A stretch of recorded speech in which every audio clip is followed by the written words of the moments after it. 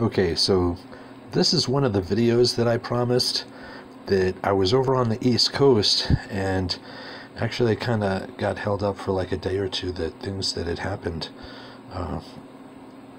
over with in Maryland with a bridge. But these stones, that it was what I was thinking as my suspicions, that I'd find rocks, you can go into any given area, and that eagle effigy that I was talking about, that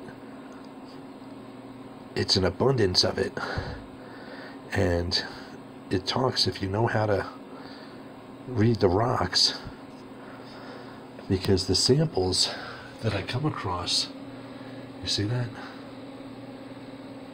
The samples, these are carvings that you see, it's the same.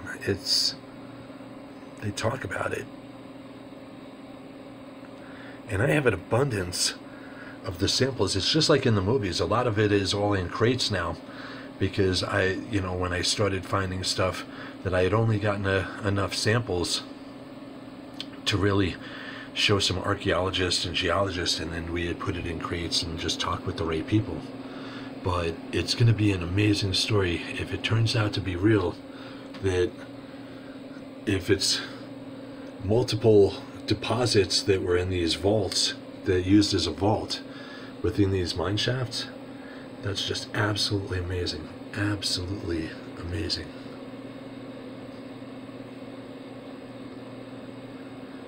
But I found this rock on the East Coast. This was on just a family member's land. They're just looking, and some of it is seeded, but this stuff right here is also, I haven't sorted through all of it, but I'm sure I can, just by looking at it, I see some of the eagle effigies in it.